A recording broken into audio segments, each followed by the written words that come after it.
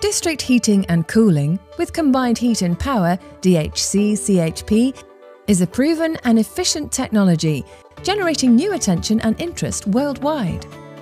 Following the global agreement in Paris at COP21, district heating and cooling is emerging as a vital solution for cities, communities and campuses to improve energy efficiency, reduce emissions and strengthen local economies.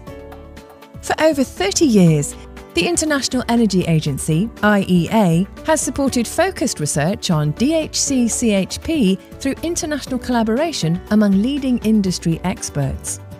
The participating countries of the IEA DHC-CHP Technology Collaboration Programme jointly fund research into topics such as system optimization, best practices, integration of renewables, innovative piping technologies, emerging policies and deployment strategies.